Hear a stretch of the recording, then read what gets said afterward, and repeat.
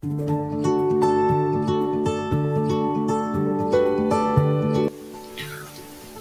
are practicing adding using a hundreds chart. The first thing we do is we look at our problem and decide which number has the greatest value. 46 has the greatest value in our first problem, so we find 46 on the hundreds chart. Next, we look at the other addend, the other number that we're adding to 46. In this case, that number is 18. We start by looking in the tens place. How many tens are represented in 18?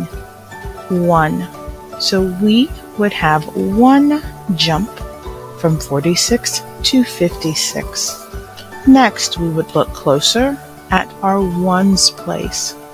How many ones are represented in this number? 8. There are 8 ones represented in the ones place. So that means we need 8 jumps forward. Forward because we're adding. When adding, our numbers are getting larger. So 8 jumps. 1, 2, 3, 4, 5, 6, 7, 8. With our 18 represented, we have landed on 64. 46 plus 18 equals 64. For our next problem, we have 30 plus 31.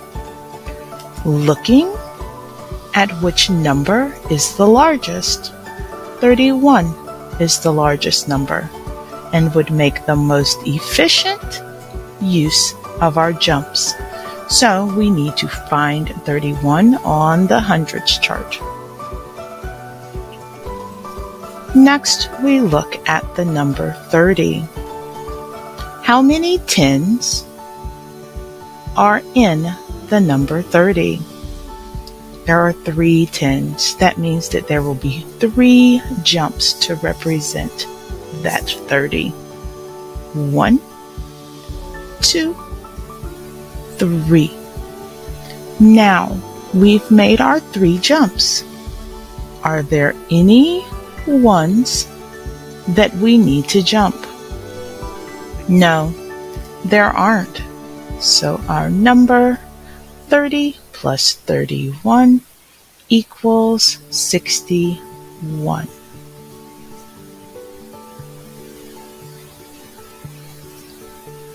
When looking at subtraction using the hundreds chart, we identify the largest number, just like we did with addition. So our largest number is 34.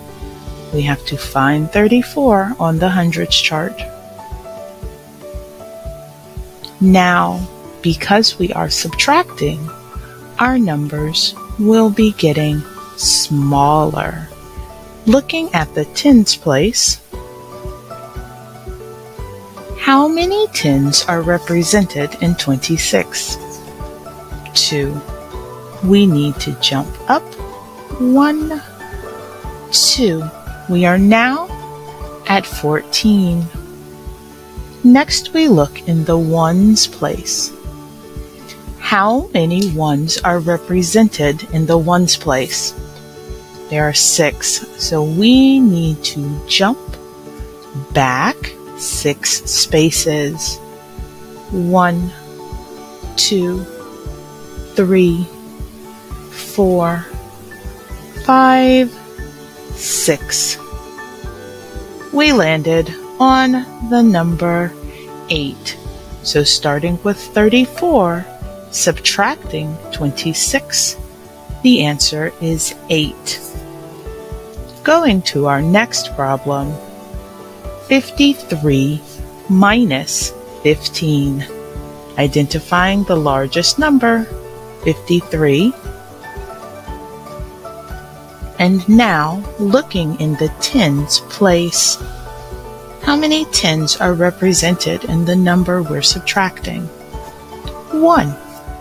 So we will have one jump from 53 to 43. Next, looking in the ones place.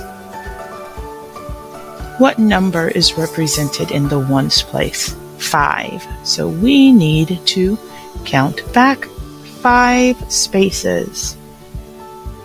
1, 2, 3, 4, 5.